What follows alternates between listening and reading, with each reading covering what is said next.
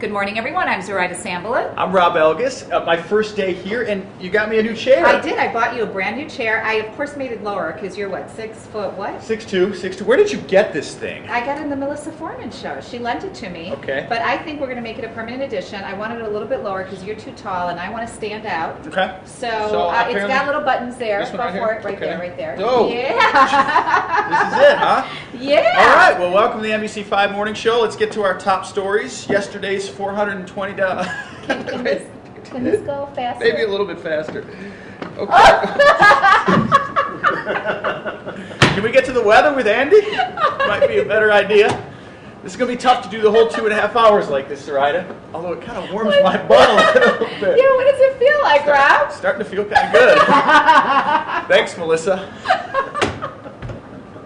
Can I try it?